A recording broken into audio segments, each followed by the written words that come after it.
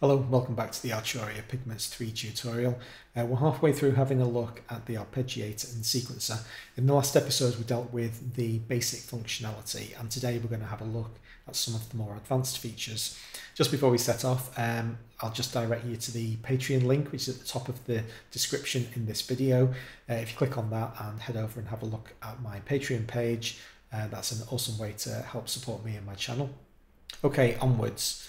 Now, we're going to talk about randomize, but it's such a crazy topic that the only way that we can really track what's going on is if we reset the sequencer back to default. Oops. I'm just going to set this back to 8 notes, make it a little bit more easy to follow. Let's say we want to set a completely random 8-note sequence. Well, an easy way to do that is to click on this little die, set it to 100%, and now the pitch track is set up to be fully randomized. And the way that we activate randomization is to click the Regen button. Now then, what you've just seen is some light blue lines appear. Those are the new sequence lines. If I press a C on the keyboard, you're going to hear the sequence as represented by these lines, not the visual representations of all these Cs. The reason it does that is because it's saying, this is what I'm currently doing, do you want to lock this in place? If you think, yes, I like that sequence, click apply. And this is now our new baseline. That is the actual sequence. Now these little blue lines and the apply button don't make very much sense until we come down off 100%. If I set the randomization to 20% instead and reset all of our notes back to C, watch what happens now. You can't see any regen lines. There's one just popped its head up. So the randomization is now being performed in a very small zone around note C, and in fact the sequencer can't get beyond probably only C sharp. It is playing Ds, isn't it?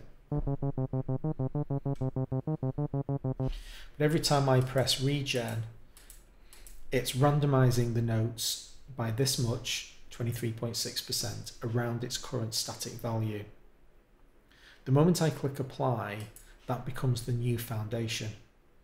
And so the only way that you can ever get up into the higher notes, there was no way it was ever going to get to E's or F's or G's. You can get there by clicking Regen until you see the little blue lines pop up a little bit higher. See this step 4 as a reasonably high zone, and then click apply. It's a little bit like setting up multiple camps, climbing a mountain. You know, we've set up a new position from which we can kind of randomize above. It's obviously capable of going back down as well. There, so the step 3 just came down from an F sharp to an F. Now the pitch track has an extra feature, which is the chromatic scale, because we can actually constrain the values that the sequencer will accept. If I set the sequencer scale to major, now it's only going to allow notes from the major scale. Now again, the sequencer is fundamentally based in C, but they're only offsets. It doesn't mean anything in itself. It's not only going to play C major, and it's not only representing Fs and Gs, they're offsets. But they are offsets following the tone-tone, semitone, TTTS structure. And so what we get now when we randomize is a guaranteed scale that will fit within the constraints of the major scale. So every time I press Regen, we're getting a major scale. And then click apply. But it's a little bit more complicated than that. If we go back into the sequencer scale sub-window, this graphic at the bottom tells you what your candidate notes are, and all the notes of the C major scale as we'd expect. But this chance thing is really important as well. It tells you what likelihood is that the sequencer will randomize to a particular value. So it's more likely to pick the root and then the perfect fifth and then the major third over other notes. So it's kind of inherently musical in the way that it veers or kind of steers towards notes that sound more consonant. And each scale has its own set of chance values.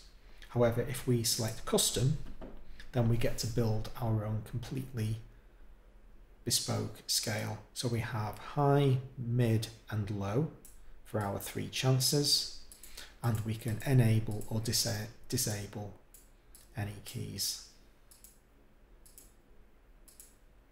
And now, having created this completely random scale that's probably nothing, and set us to random, click Regen, we've now got a scale following those rules.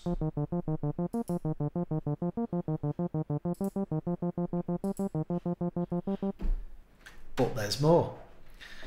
In sequencer mode, we can also have it auto regen. Just wanted to set a new foundation, so I've set the sequence back to C. I'm going to set the randomization to 50%. The apocalypse is raging outside. And I'm going to make it regen every bar. But basically what this is going to do is it's going to play a bar of the song, which is 2 iterations of this sequence as you're currently looking at it. And at the end of that bar, it's going to generate a new sequence.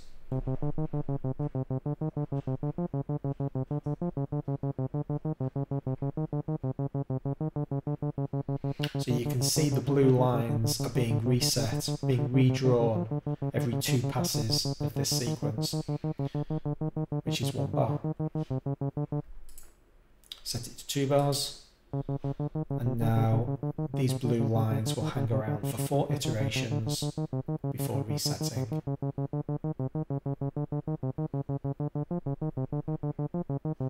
Let's see where we're up to at the moment. That's our current sequence. According to our ridiculous custom scale, go back to major and bring some sanity back to the world.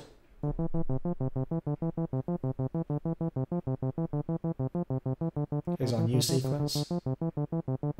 Plays that for 4 bars, and then there's a new sequence. Plays that for 4 bars. At 1/16th, you've basically got chaos.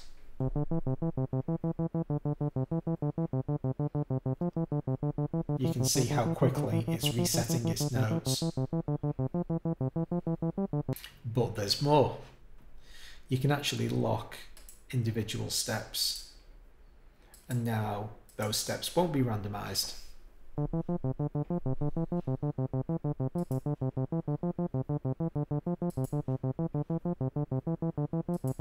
I'm clicking apply so that it updates the user interface, and you can see that each of the steps that's locked is never moving.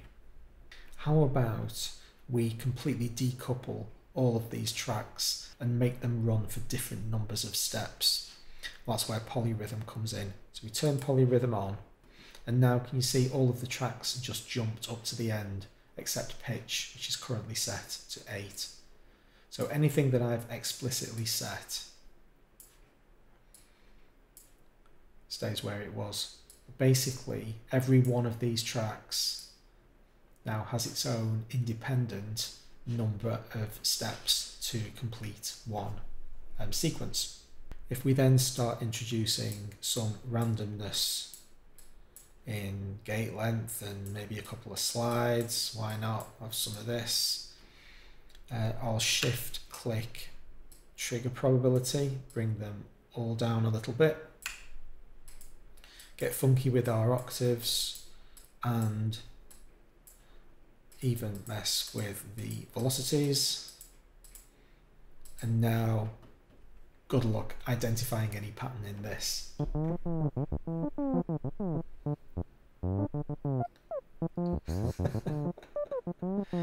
Oh, Arturia. It's wonderful. It's mad and wonderful. Do you want to pull back slightly from that complete insanity? Well, we can have it periodically realign.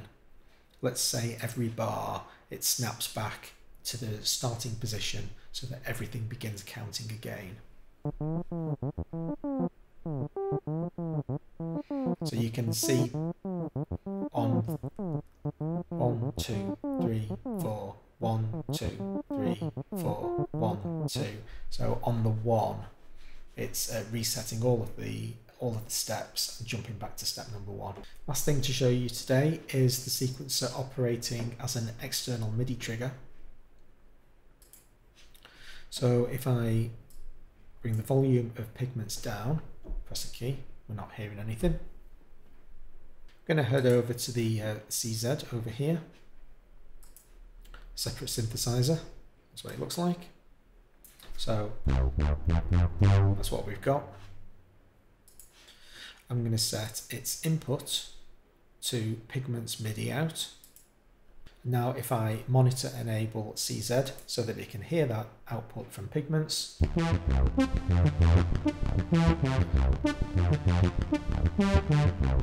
So that's Pigments playing the sequence and CZ generating the sound. Needless to say, this is a massive toy box. There is some really cool stuff to be had. When we get on to do our preset deep dives, I'll make sure to find something that really stretches the sequencer and gets some interesting effects coming out of it, because it is one of the better implemented sequencers I've ever seen. Really, really deep. Hope you've enjoyed this episode. If you did, please hit the like button. I'll see you for the next time. Thanks a lot for watching.